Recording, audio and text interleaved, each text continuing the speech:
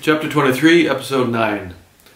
Karla sat on the bank of the river and watched Artemis fish. She was still amazed at how Artemis blended in with the rest of the moment. Karla was aware that she loved and adored the strange creature.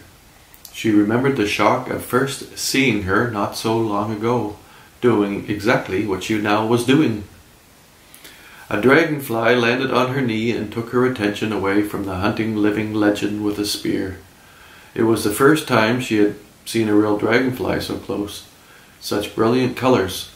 She wondered what it could be thinking. What was the world to a dragonfly?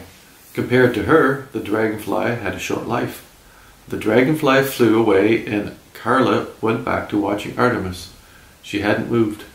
She seemed to have forgotten why she had a spear in her hand and was content to watch the river. Karla started taking her clothes off to feel the warmth of the sun on her skin, to feel what it was like to be naked outside. She moved very slowly so as not to disturb any of the creatures with sudden movement. It was strange. She knew she wouldn't have taken her clothes off if she were alone in the woods. That would be too exposed.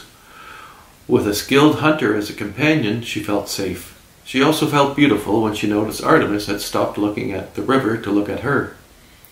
It wasn't the first time she had been naked in front of Artemis, just the first time outdoors.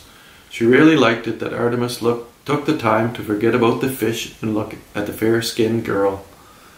Karla had admitted to herself that she wanted more from Artemis, but didn't know what it meant, or how Artemis would react. Karla knew she wouldn't throw her out or anything. It might just feel odd, at least for her. She almost laughed, wondering if Artemis could be shocked. She smiled like one would imagine an angel would smile, and Artemis smiled and watched until she heard the sound of a dog.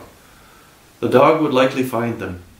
Karla hung her sweatshirt over her back and Artemis watched for the dog. It wasn't unusual for someone to be walking a dog. Usually they didn't notice Artemis. And on this day, the dog came through the trees to wag its tail and sniff at Karla. Then it went on looking for other adventures. The owner called its name and it ran back to the trail. Karla let the sweatshirt fall off her shoulder and went back to watching Artemis. She had spotted the fish she wanted.